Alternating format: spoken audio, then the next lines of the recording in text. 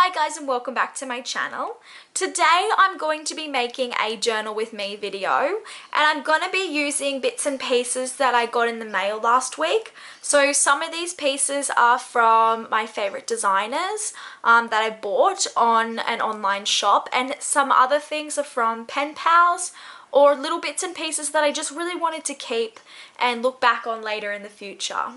So while I'm journaling, I actually wanted to read out a little poem, sort of a little poem, but it's sort of a little story as well. So it's called Beauty and Dreams.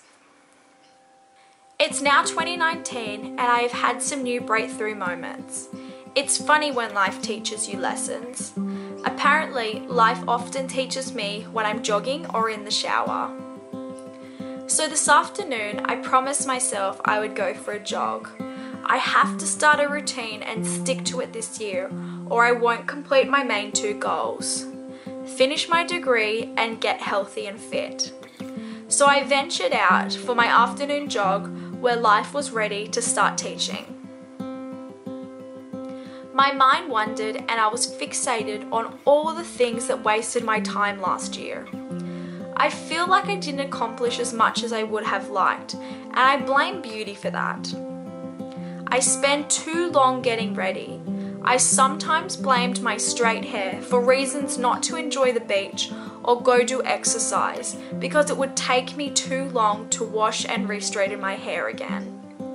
I would also avoid going anywhere in public if I didn't wear at least a little bit of makeup. I probably wasted hours every day dealing with beauty-related issues when I could have spent my time doing something that allowed me to cross off my bucket list. And I haven't even mentioned how much it costs to stay externally pretty. Haircuts, hair colors, eyebrows, makeup, clothes, new outfits, shoes, and I'm on a budget. I can't even imagine what other people spend. Bags, Botox, nails, facials, designer clothes, tans, laser, gym, and health foods. And I forgot to mention, on top of all the beauty maintenance, I have been focusing on my mental health and physical health. Am I eating properly? Should I exercise today? When's the last time I meditated? I feel drained. I need chocolate. Now I'm sick. My skin's breaking out. I need to exfoliate. My posture is bad. I'm sitting down way too long at work. Oh no, my bank account is running low. I need to budget. What should I cut down on? I'm never going to have time to read. Adulting is hard.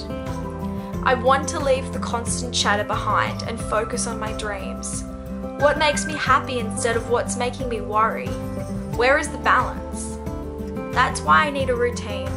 I need structure. Days to laugh and play and dream, and days to adult and get shit done. You can have both, but it takes self-discipline and allowing yourself to enjoy and be grateful for all the things in life. So I'm changing my 2019 goals to 3 major goals. I need to finish my degree and stay healthy and fit, but I also want to relax and let my frizzy hair down and let my bare face enjoy the outside world once in a while with no maintenance or worry. So those are just the thoughts that have been running through my head lately. I hope many of you may be able to relate. But yeah, I really do want to make a change in 2019 and I want to worry less about the little things. And I think everyone could implement that in their life in a certain way. I'm sure there's people out there who worry about different things, and not even if it's worrying so much to a point that it actually affects your life, but even in the back of your head there might be this stream of chatter that goes on that stops you from doing other things. If that sounds like someone like you, then maybe be more conscious of the things and the chatter that goes on in your head and see if you can cut down on some things this year in order to get in time, like reading or enjoying things like going to the beach. I really just need to do that a lot more rather than worrying about these other things. So thanks for listening to me today. I hope you enjoyed my little voiceover and also my journal with me video, and I'll see you guys next week. Bye!